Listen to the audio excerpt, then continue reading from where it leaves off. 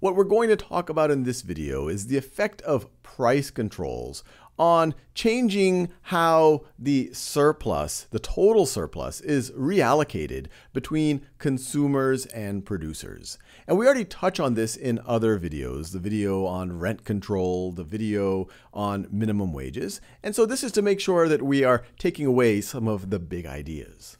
So right over here, I have my classic demand and supply curves for, say, the rental market. At a high price, the quantity demanded is low and the quantity that people would be willing to supply is quite high. And at a low price, the quantity that people would be willing to supply is low, while the quantity demanded would be quite high.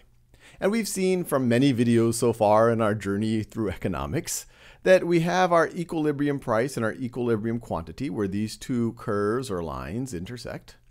So I'll call this Q sub 0 and this is price sub 0. But let's say for whatever reason, city officials in this city where this rental market, that this chart describes the rental market for, they decide that P sub 0 is too high, that their voters are complaining that rents are too high in the market. And so the city decides to put in a price control. And in this case, they try to implement a price ceiling.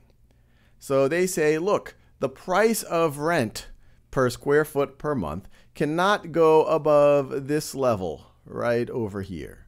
So this is the price ceiling. Price ceiling right over there. Now, what's going to happen here? Well, if this is the price ceiling, then right over here, this is the total amount of square footage, the quantity of, I guess, square footage that is that people are willing to supply, that I guess you could say landlords or building owners are willing to supply. But at this price, you have a much higher quantity that is being demanded. So this is right over here is the quantity demanded. And when the quantity demanded at a price is higher than the quantity supplied, well, then you have a shortage. So this right over here is describing a shortage. And we talk about that in other videos. But let's think about what's happening to the total surplus. So when we let the market just get to an equilibrium price and quantity, the total surplus, actually, let me just draw separately the consumer and the producer surplus. So this was the consumer surplus right over here before the government intervention.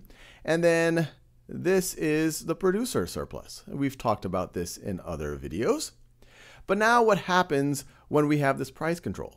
Well, if this is the quantity supplied, now all of a sudden, the total surplus shrinks. The total surplus is now being depicted by this white trapezoid. And also think about how things have shifted.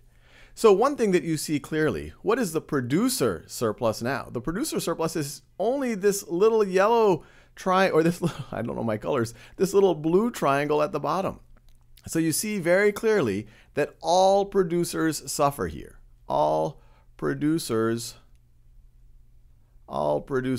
suffer. Now you might say, well, of course, this is a rent control, but surely the consumers will benefit here. Well, it is the case that some consumers, the ones that are able to get into a unit, they might benefit. So this right over here, some demanders, or you could say some consumers benefit. But not all of the consumers benefit. In fact, you have a shortage now. Before, you had more people who were able to get housing. Now these folks are not going to get the housing. And as in all of economics, you should take a grain of salt in any type of oversimplified model like this, or simplified. This is actually a very useful model for thinking about certain things. Because even these consumers that are benefiting, according to this model, for these consumers, it looks like their surplus has grown. Or if you're this kind of marginal renter right over here, let me draw it over here. If you were the marginal renter that was before getting this much benefit, now you're able to get that plus all of that. But think about the things that this model is not capturing. What's the incentive for the landlord now? Would they want to invest in the building as much? Would they maybe let the building kind of suffer a little bit? And there's also particular quirks for how rent control is implemented that might also change behavior. So always keep in mind that what's not captured by the model. But in broad brush terms, you put in a price control, in this case, you put in a price ceiling, you're going to create a shortage. All the producers are going to suffer. Some of the consumers benefit according to this model, but not all of them, because not all of them are now going to be able to get a place to rent. Now let's move over to another market. Let's say the corn market. And let's say, once again, we have our equilibrium price and our equilibrium quantity. So price sub equilibrium, and this is our quantity sub equilibrium. But let's say in this situation, the government, let's say the corn farmers are able to organize, and they're able to lobby the government and say, hey, we really suffer when there's low corn prices. So we want to institute a price control. We want you to institute a price control. We want a price floor. So the government says, okay, corn farmers, you seem to be pretty serious about it. So we are going to institute a price floor. So the price cannot go below this level. So this is a price floor. Well, what's going to happen now? Well, let's think about the quantity demanded and the quantity supplied. So that right over there is the quantity demanded. We see where the price intersects the demand curve. And this right over here is the quantity supplied, where we are intersecting the supply curve. Quantity supplied. So in this situation, your demand is less, the quantity demanded is less than the quantity supplied. So in this case, you have a surplus. The farmers would want to produce more than people would want at that price. And now let's think about what happens to the total surplus, and in particular, the consumer and the producer surpluses.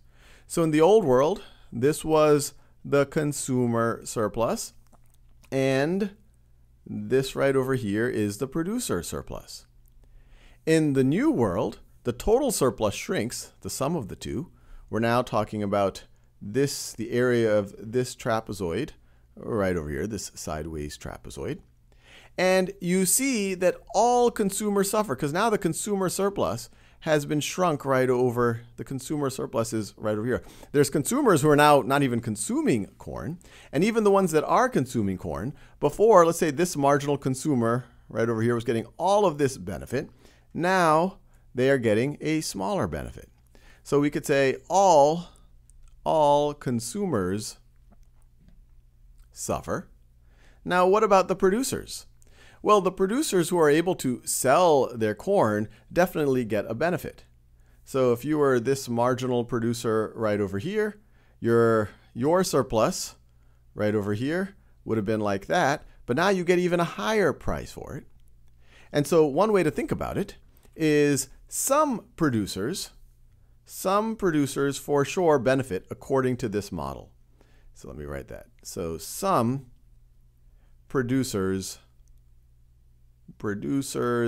benefit.